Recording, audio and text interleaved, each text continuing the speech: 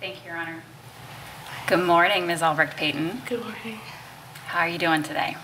I'm okay. As good as I can be. Trying to be, yeah. I understand. We'll take it slow. Try to talk directly into the microphone if you can. Okay. And if it's more comfortable for you to take the mask off, that's okay. Whatever makes you comfortable, all right? Yeah. But we'll just take it step by step. Okay. I'm going to start with some questions about your background. Okay. Can you tell the jury how old you are? I am 20 years old.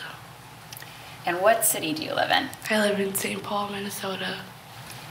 How far did you go in school? 12th grade. And are you working right now? Yeah, I am. And what do you do for work? I work at a gas station. And Sorry, I work at a gas station. thank you. Do you know Daunte Wright? I do. And how did you come to know Daunte Wright? Through social media, through Facebook. Did you have a relationship with Daunte Wright? Yes. And what type of relationship was that?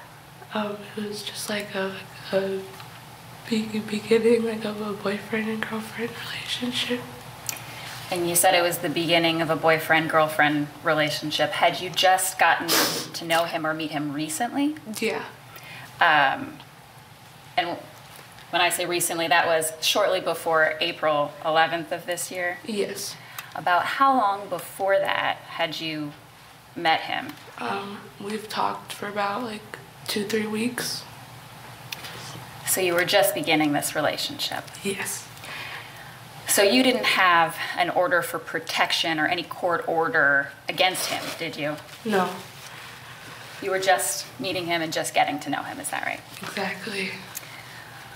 So I'm going to direct your attention to April 11th of this year, all right? And I'm going to ask you some questions about that day. Had Daunte Wright stayed at your place the night before April 11th? I believe so, yeah. And at some point on April 11th, did you go with him to his parents' house? Yes, I did. Did you wait in the car when he went inside? Yes, I did. And was there anyone else in the car with you at that time? No, there was not. And what car was it that you were in with him? It was a white car. I'm not familiar with like car brands or names. Was it Dante's car? It was Dante's car. And then after you waited in the car, did you leave with him in that car from his parents' house? Yes. And who was driving? Dante was driving. And where were you sitting? I was in the passenger seat. And that's the front passenger seat? Yes. Now, at some point while you were driving in that white car with Daunte Wright, did you get pulled over by the police? Yes, we did. Did you learn why you were pulled over? Like, it was multiple reasons. Like, it was the air fresheners and the tabs and the warrant. And did you hear Daunte Wright interact with the police when you guys were pulled over? Yeah, like, kind of. I remember mostly him just talking on the phone with his mom and them just telling me to hang up. Okay. So was there a point in time where the officer who had pulled you over stepped away from the white car that you were in? Yes. And then did the officers come back at some point? Yes. Now, in that car that you were in, this white car, was there a gun in that car or any weapon of any kind? No. After that, Your Honor, lack of information. Should we know that? I'll rephrase, Your Honor. Yes, please. Do you know if there was a gun or a weapon of any kind in that car? No. So there was no weapon in that car? No, there was not. Do you know if Daunte had a gun or a weapon on his body or that he was carrying a gun that day? He was not. Okay. So at some point you said the officer left, walked away, and then came back to that white car that you were in. What happened when the officers came back to that white car? When they came back, from what I can remember, he just kept asking them like they would ask him to step out the car, and he kept asking them like why, do you want me to step out the car? He kept asking what he did, and they kept telling them that they wouldn't tell him until he got out the car. So like eventually after him just kept asking why and like not, so then he stepped out the car. And how were you feeling while this was going on? I'm really nervous and scared. I don't really have a good past with police, so every time I encounter, I just get nervous. So you were nervous and scared. How was Daunte behaving?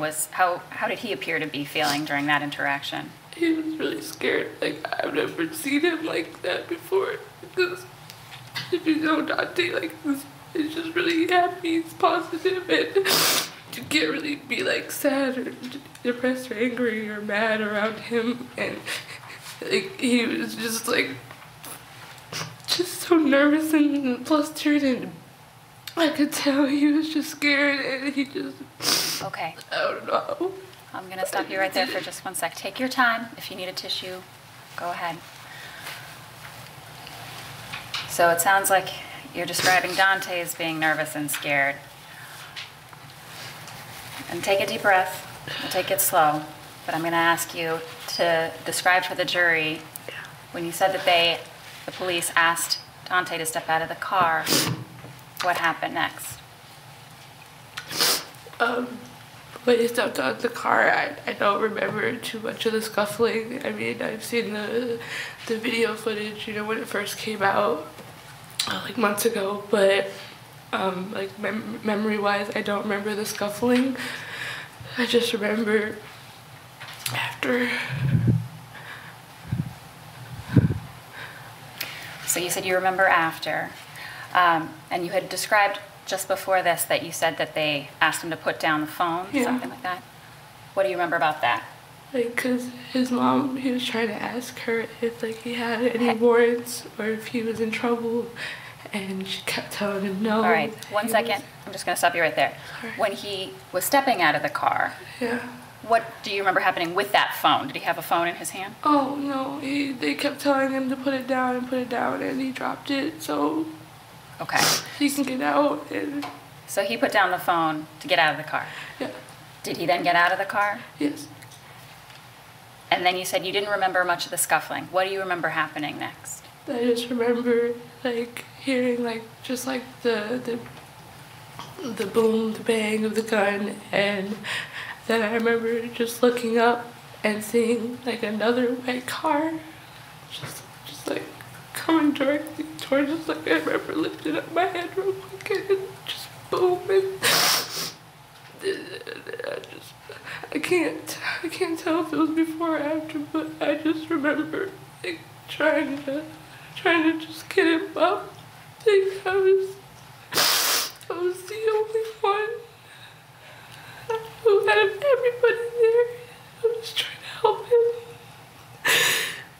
And I was trying to push on his chest and call his name.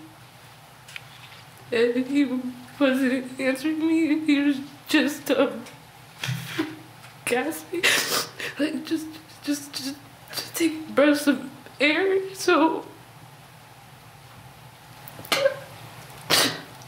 and then I just remember being walked out of like a car and being escorted. Hang on 1 second. I'm going to stop you right there. Sorry.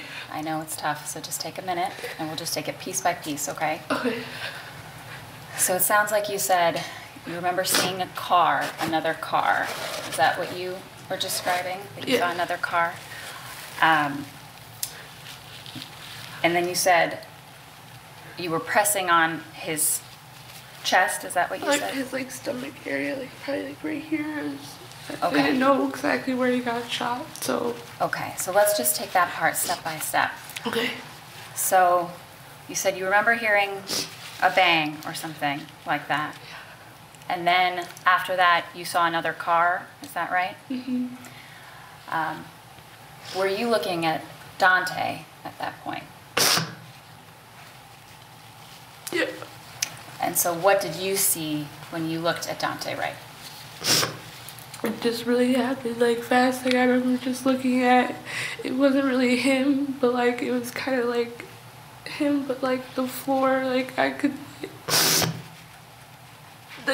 see like his hands were on the wheel, and that's why I was confused. And then I looked up at the car. And you looked up and you saw a car. What happened at that point when you saw the car? We hit the car. So the car crashed, is that right? Yes. And then what did you do? You were describing you were putting your hands on Daunte, on Mr. Wright. Can you describe that part, please? I took my belt off and I grabbed like whatever was in the car. I don't remember if it was a sweater, a towel, or a blanket or something. I just grabbed whatever it was and put it on his chest. Like you see in movies and TV shows. I didn't know what to do, so I just put my hands over his chest and I just tried to hold it, and I was just trying to scream his name. And I was just trying to have him talk to me, and just kept saying, Daunte, like, just say something, please, like, just talk to me. And he just couldn't. Like, I know he tried, like, I know he wanted to. Because I replay that image in my head daily. It's like, Okay, I'm going to stop you right there for just 1 second. Take a breath. If you need a tissue, feel free. And if you need a break, you just let me know, all right? okay. You said that you were pushing on his chest because you had seen something like that on TV. Were you trying to stop the bleeding? Yeah. And you were trying to talk to him at that point, is that right? What was he doing? Was he... He was just like, I don't want to like demonstrate like how he was, but he just had his arms folded kind of, and he's just like, just gasping, just like, he just wasn't saying anything. So I was trying to get him to like say a word at least or something, so I knew he had a chance of being okay, but he just wasn't saying anything. So But he was alive, so I didn't think he was alive. Okay, so you're describing that he was gasping. Yeah. You were trying to get him to respond to you. Yeah. But he couldn't say any words, is that right? Yeah. And you were trying to put pressure on him, is that right? Yes. At some point, did that stop? The gasping stop and the moving stop? I don't remember. I think I was pulled out of the car. I don't recall. Okay. But the car that you were in came to a stop at some point, is that right? Yes. Okay. And how was Daunte, Mr. Wright, how was he positioned in the car? Was he leaning back or leaning forward? Do you remember? He was leaning back. It was like this. That's what I remember. Okay. He was leaning back. And at no point, at any point, were you able to get him to respond to you or move or get up? Unfortunately, no, I was not. Okay. Now, while you were in that car with Daunte, with Mr. Wright, was there another call? Was there a video call that came through? Yeah. Tell the jury about that. It was his mom.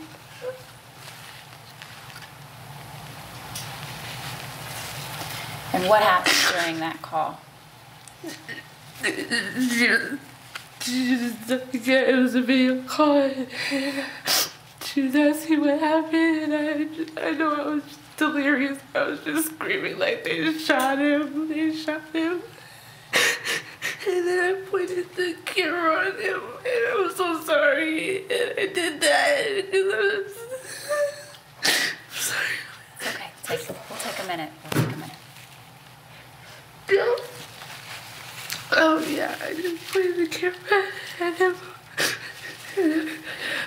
they're just in shock, and I apologize, but yeah. Okay. Hang on right there just so I make sure that I'm clear about what you're saying. Yeah, sorry. It's okay. Take a deep breath. You said that you pointed the camera at him. Yeah. And it was his mom on the phone. Yes.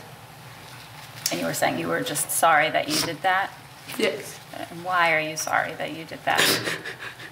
Because no, mom should have to see that she's son dead on her phone, on a video call. Just out of nowhere, like, I know how my mom felt when she couldn't find me for hours afterwards. So I just know that I hurt her by doing that. And I apologize, Katie. Okay. So I hear you saying that no mom should see her son dead on the phone, and you know that that hurt her, and you apologize for that? Yeah, just that period, but yeah. All right. Take a moment. After that call, was that when you got out of the car? I don't recall. I do remember getting out of the car at some point, though. Okay.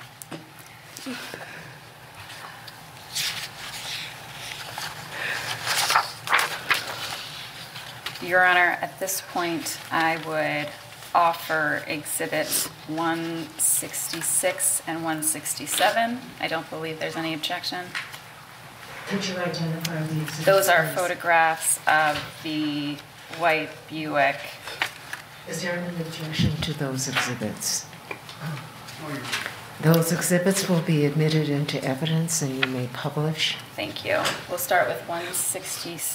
Actually, could we put 166 and 167 next to each other on the screen, please? Emotional testimony. We are going to step aside, take a quick break, be right back after this.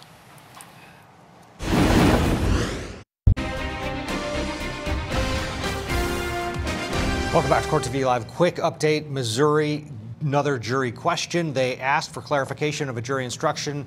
Specifically, they want a definition of acted, together with, or aided. The judge said it's in the instructions, sent them back. Now let's get back into Minneapolis and this emotional testimony from the girlfriend of Daunte Wright. They're about to play a video of her, body camera video right after the accident, after the incident.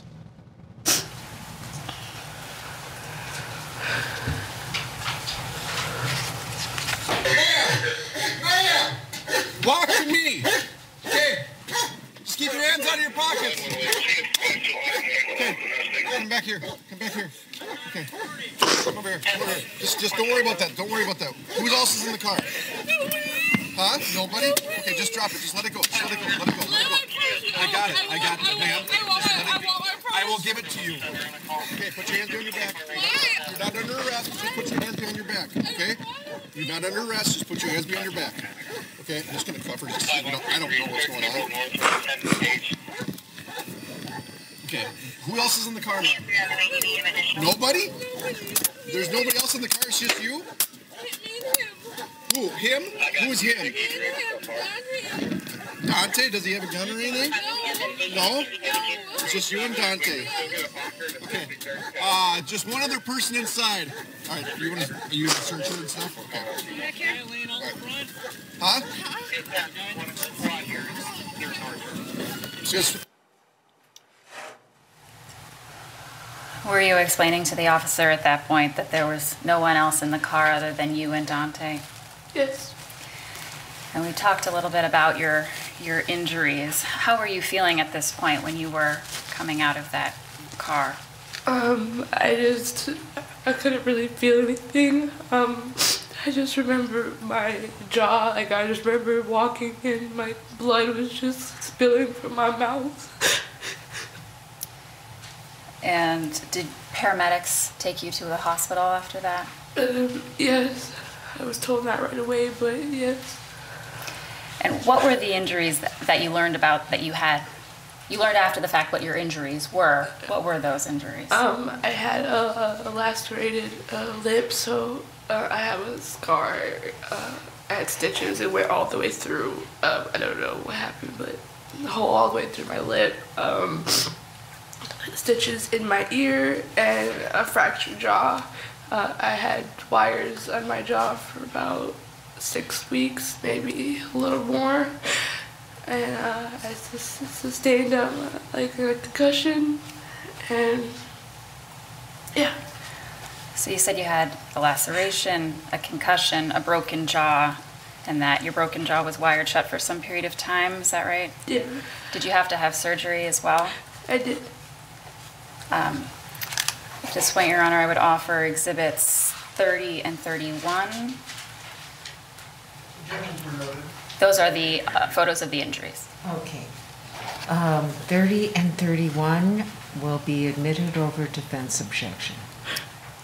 And we would publish Exhibit 30 at this time.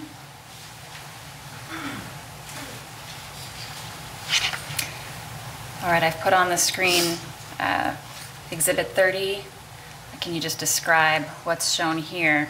That is my left ear. Sorry, you said that you had to have something done to your left ear. Can you explain that? Yeah, that is my left lacerated ear. So they had to stitch somewhere in, like, can I write on it or no? You can use, there should be actually a little pen I style. had to get stitches like right here in that area. Okay. And then we'll publish Exhibit 31, please. What's shown in Exhibit 31? That's my jaw. It's my lip too, where I believe I probably fit it or something, I don't know, but that's the gigantic hole. So you said you had a hole in your lip and a broken jaw. Yeah. Is this what you looked like the day of this incident on April 11th? Yes. Have you had long-term impacts from that broken jaw or the injuries that you suffered? Yeah. Can you describe what that has been like to the jury, please? So my jaw, it's weird, it's this way, so I've had to get used to a whole new jaw. As you can see, like when I open my mouth or whatever, it goes to a certain way. And just like when I sleep, just weird, like, it's hard to explain it. My teeth will just not be aligned and it'll feel like I'm biting just hard a lot. So it's different, but.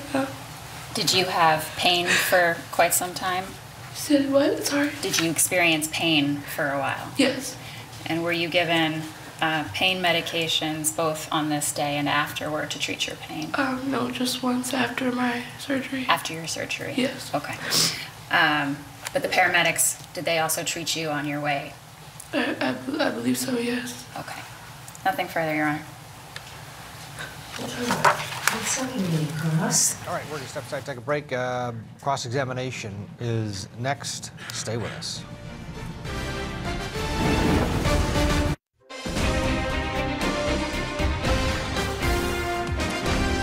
Welcome back to Court TV Live. Let's get you back into the courtroom up in Hennepin County, Minnesota. Elena Albrecht Payton is the girlfriend of Daunte Wright. She's being cross-examined by the defense attorney, Earl Gray, doing the questioning.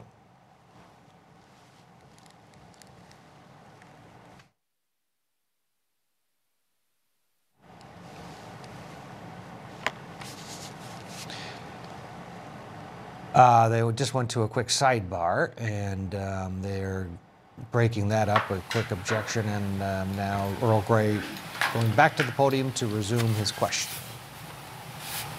When Daunte Wright was smoking the marijuana, was that in your home? Yes. And were you smoking marijuana too? Yes.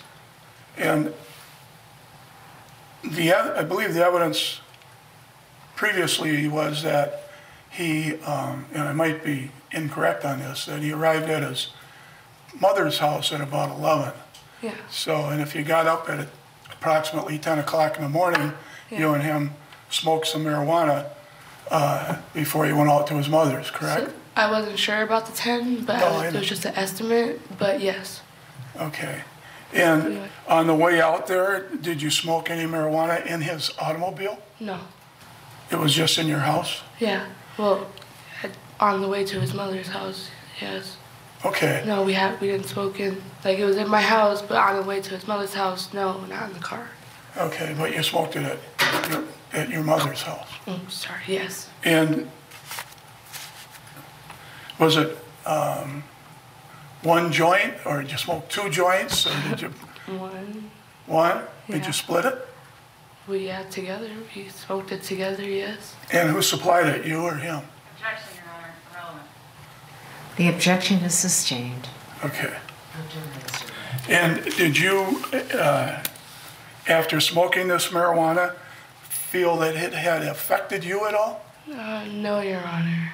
Well, I'm so sorry. I didn't mean to say that. But thank you. No, not any Okay. disabling effects, no. You had observed Mr. Wright prior to this for at least a week or two. Could you tell whether or not the marijuana that he had smoked had affected him at all? It did not. You could tell that. Yeah. Yes. And why were you going out to his mother's? Do you remember that? He just wanted to go see his mom. I don't remember specifically what the reason was. We were always together, so.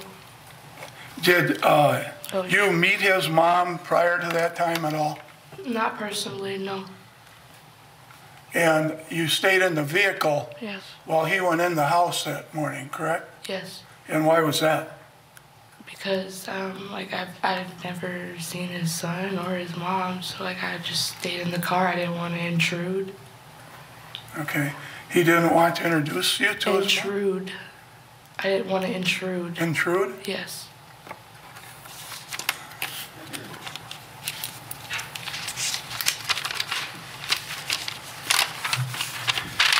And you had 2 phones that day, fair statement? Mm-hmm. Yes, you have to answer yes or Oh, no. sorry. Yes. Sorry. Okay. So sorry. And one phone was for you, Yes. and I'm not quite sure I understand what the other phone was used for. He said what the other phone was used for, it was just both my phones. They were just phones. Okay, Yeah. why did you have 2 phones? I just had 2 phones. No real reason? Yeah, I didn't use them for specific reasons. I just had 2 of them. And Daunte did not have a phone that morning? He did have a phone. Okay, well, when he called his mother, he used your phone, correct? Yeah. Do you know why? Because his phone wasn't working. I gave him my Xfinity Wi-Fi.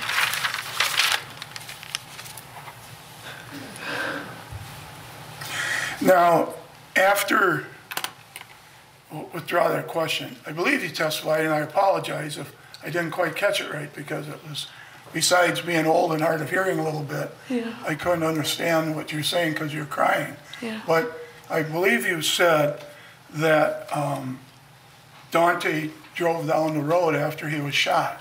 Is that right? He did not drive down the road. His hands were not on the wheel. Okay.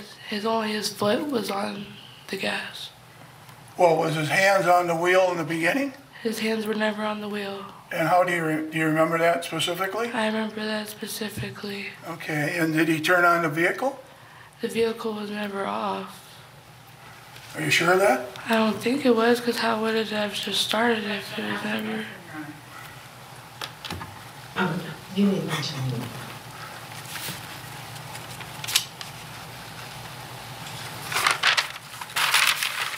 So, do you remember specifically whether or not the vehicle was on or off? I do not. Well, Your Honor, I'm cross-examining the witness. All right, excuse me. You may answer. I do not recall specifically. Okay, thank you. And the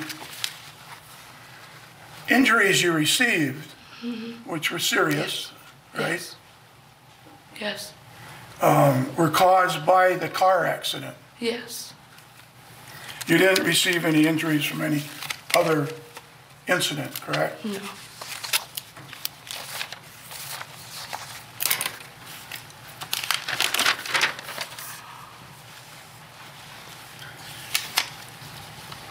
And you mentioned on direct examination, I believe you said that you did not have a good past with police? Mm-hmm. Yes, sorry, I'm so sorry I keep doing that. I'm sorry, And yes. what did you mean by that? Objection, Your Honor, irrelevant. I'm going to let you answer. I mean, I think she testified to that. Okay. Go ahead. Okay, my father was, he is, well, an ex-criminal. I don't know what you would call that, but we've had encounters with the law enforcement before, and most times they were never good whenever it was around my dad, so it was just growing up seeing, you know, just negative encounters with the police.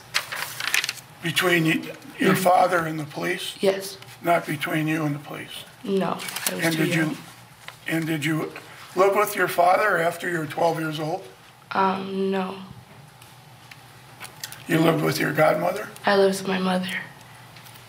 And where was that? I lived with my mother at 12 years old. I was on the east side of St. Paul. When this incident happened, your mother was living up north. Is that a fair statement? That is correct. And you're living down here with your godmother? Correct. And that would be in St. Paul? Yes. And how long had you lived with her? I've lived with her since I was about 14. Okay.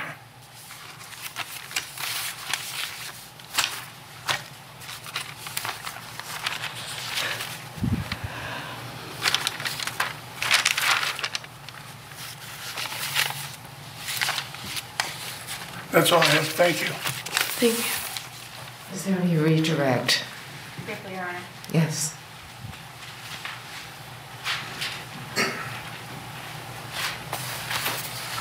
Just a couple more questions. As far as you know, the car was never turned off. Is that right? Object to that as leading, Your Honor. Your Honor, She's he asked, already answered the question as leading. he asked multiple times. All I'd like right. to clarify. Okay. Counsel, you're going to have to rephrase your question. I will rephrase. As far as your memory goes, Yeah. was the car off or on during the entire time? I do not recall, but I do believe that it was on, but I do not recall. Not responsive, the last part of that. She said she didn't remember. Okay. That's her testimony. Counsel, one-word objections, please. Thank you, Your Honor. Are there parts of this incident that are difficult to recall? Yes, there are. And why is that? Because I sustained a severe concussion and a little bit of a breakdown afterwards. Was this a traumatic incident for you? Yes. Your boyfriend was shot right in front of you, right? Yes. Object to that as leading and move it be stricken, Your Honor. Oh.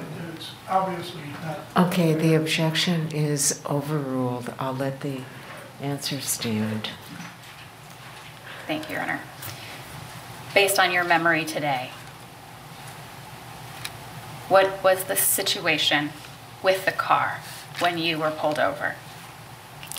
Object to that as a vague question. What was the situation? I don't know. Would you like to rephrase I will that, Counsel? rephrase. Based on your best recollection, was the car off or on and running during your interaction with police that day? Same objection, Your Honor. She's already asked that. I've asked it. All right, excuse me. Counsel, could you clarify the time that you're referring to? Sure. At the time that you were pulled over by the police with Mr. Wright, Daunte, based on your recollection, was the car running? Was it still on or was it off? It was running. Okay. Now, at some point after the car drove off, Yes. you were removed, is that right? Yes. Are you unclear today about when exactly the car was turned off? Yes. Okay, is that what you're testifying to today? Yes. Thank you. Nothing further, Your Honor.